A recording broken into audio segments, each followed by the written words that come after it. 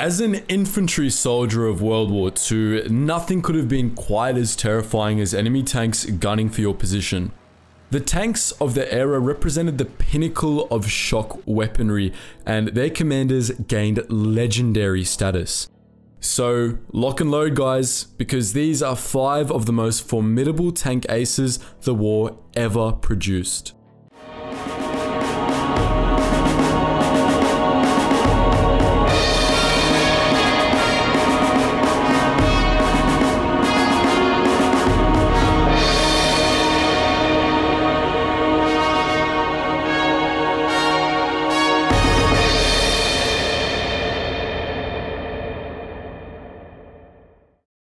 The top US tanker of the entire Second World War and the inspiration for Brad Pitt's war daddy character in the movie Fury, we have Lafayette G.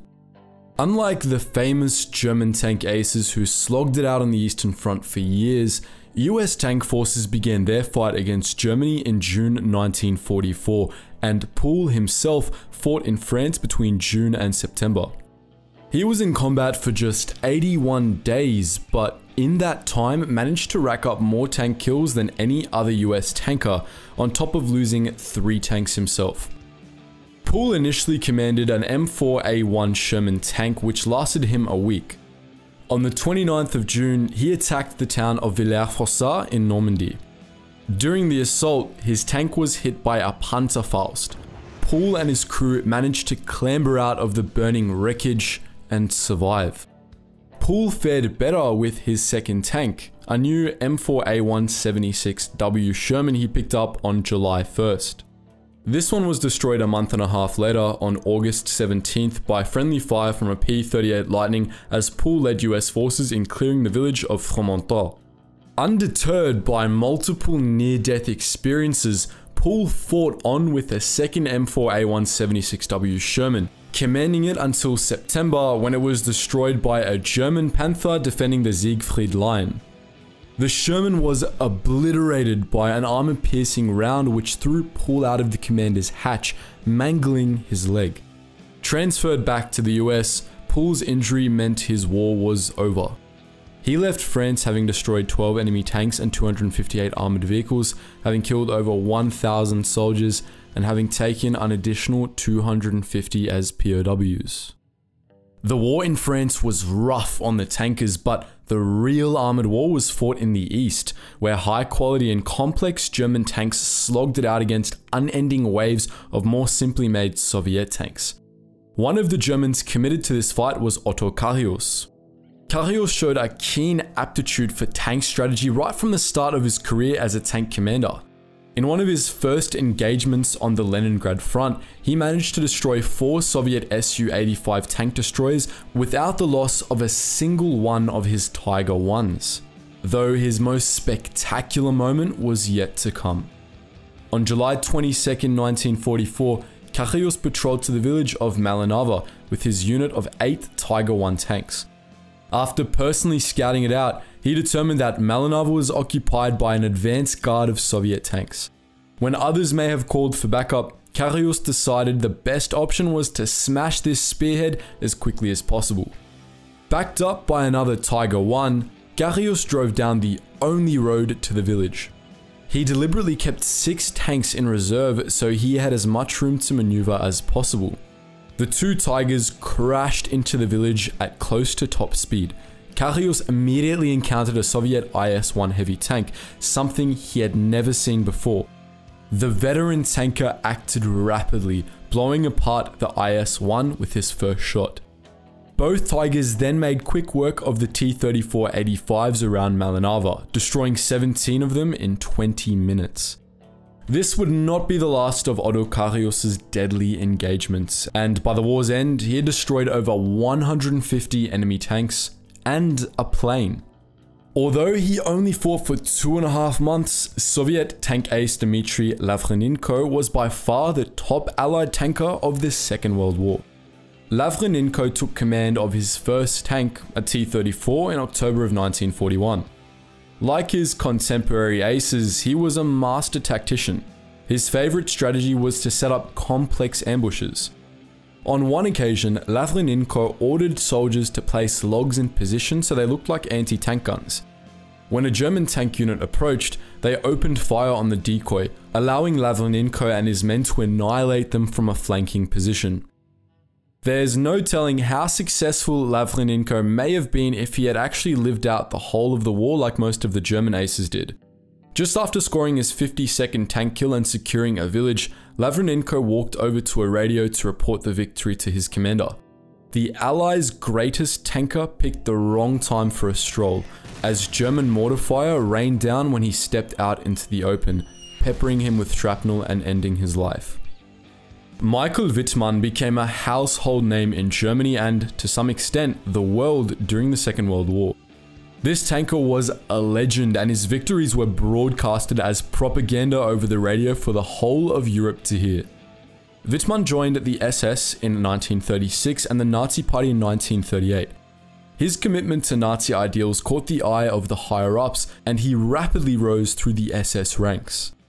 His first serious engagements were in 1941, where he first fought in the invasion of Greece, and then in Operation Barbarossa, where he destroyed several Soviet tanks with a Stug 3 and Panzer 3. But it was when he took command of a Tiger I in 1943 that he really began to shine, destroying 117 Soviet tanks. Wittmann was then transferred to France in April 1944. After the Normandy landings, his unit was ordered to halt the southward Anglo-American advance. The crux of this engagement was the Battle of Villers-Bocage, a tank battle fought in the namesake French village. Wittmann was the hero of this battle, recorded as destroying up to 14 enemy tanks alone after charging his Tiger I into the middle of the village. At least, that's what the Nazi propaganda machine wanted the world to believe. It's true that Wittmann had major success in tank battles, but historians now think this might be down to the machine, not the man. Wittmann fought with his Tiger I on the Eastern Front when it had no real match. Soviet light and medium tanks couldn't scratch it front on, and the powerful German 88mm gun could smash through any Soviet armor. This all changed when the Allies showed up in France with the Sherman Firefly, a tank armed with a 17-pounder gun that could reliably take out a Tiger I. Even the German tacticians were quick to spot this issue, stating in a report, "No longer can the Tiger I prance around, oblivious to the laws of tank tactics." The Tiger I was a supremely powerful machine, and this likely made Wittmann overconfident, especially after his success against the Soviets. Eventually, this got the better of him when he attacked an Anglo-Canadian tank force 2 months after the Battle of Villers-Bocage. Making his trademark head-on attack, the Tigers were blown to pieces by Allied armor. A direct hit blew the turret off Wittmann's tank, killing him and his crew instantly. Wittmann had been a formidable tanker, racking up 138 destroyed tanks and 132 anti-tank guns before he died. And finally, we've got not only the most successful tank ace of the Second World War, but the best armored vehicle commander in world history, the German tanker Kurt Knispel. Knispel was a humble man. He didn't boast the accolades of Germany's other aces, but what he did have was an ability to hunt tanks like no other. Much of this can be put down to his experience. Knispel was a non-commissioned officer whose career began as a loader, then he became a gunner, eventually making it to Panzer Commander. These experiences gave him an intimate knowledge of every aspect of a tank's operation. In January 1943, Knispel was sent back to Germany to train on the new Tiger I tanks. By this point, he had already been credited with 12 tank kills in a Panzer IV. Equipped with his new Tiger, Knispel was hurled into the front line as part of the 503rd Heavy Panzer Battalion. His first engagement in his brand new Tiger I was the Battle of Kursk. In few places has the heat of battle burned hotter than at Kursk.